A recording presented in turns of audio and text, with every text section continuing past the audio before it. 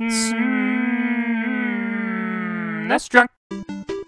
Sometimes when I'm burnt out on stuff, I like to play a single-screen puzzle game like this one here, Snow Brothers for NES, made by Toaplan, who made arcade games like Hellfire, Twin Hawk, and the infamous Zero Wing. Yes, even the Genesis port, complete with the All Your Base Are Belong to Us. So, this is just a short video on a simple game. This is an arcade port, and a reasonably faithful one too. And as you can clearly see, this game is pretty much Bubble Bobble with slightly different mechanics where you have to go up instead of down. You play as Tom and Nick, and, surprise, surprise, you gotta rescue the princess from the evil King Scorch. Just once, I'd like one of these games to play from the vantage point of the person getting kidnapped, and you just get yourself out. I mean, who needs these Tom and Nick guys anyway? The princess can take care of herself, right? Anyway, you have to clear each screen of enemies, and to do that, you hit them with snow until they're nothing but a giant snowball. Start pushing them and press the B button, and the snowball will go hurtling down to the bottom of the screen, eliminating any enemies in its path. So while at first it's easy to approach this one, just making every enemy a snowball, eventually you want to get to an enemy that's high up, so you can send them careening downward, getting rid of as many other enemies as you can. You can also bounce a snowball up by standing beneath it and pressing A.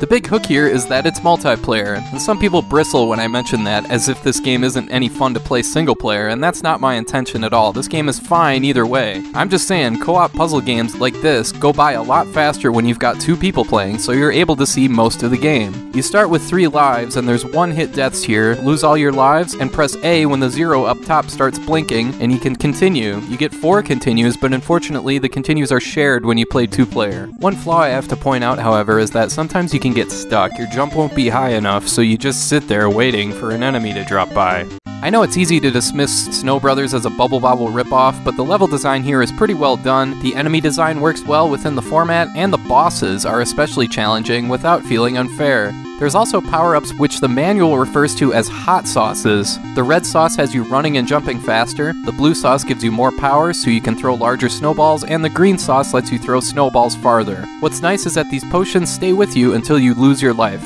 There's a couple other rare sauces that give you invincibility, or has you warp to a bonus room where you can earn extra lives. There's also weird little touches here and there, like if you take too long to clear a room, this dude with a jack-o'-lantern for a head shows up and starts messing with you, and you can't get rid of him. It's the same as the whale in Bubble Bobble. Yeah, that's like the 4th time I've mentioned Bubble Bobble so far. It's impossible to avoid that comparison with this game, and I'd still definitely recommend Bubble Bobble over Snow Brothers. But if you want more 2-player single-screen puzzle action beyond Bubble Bobble, then Snow Brothers is what you're looking for. The boss fights are really what set this one apart. They are tough, but still doable. However, I should mention that the NES cartridge goes for well over $100, so if you're gonna play this one, you might be better off with the original arcade ROM if you can find it, or you can play Snow Brothers Jr. on Game Boy, which is pretty much the same thing, and there's also the Mega Drive version, which was only released in Japan. Just beware of the NES cartridge, but if you prefer that edition, then play it whichever way you can.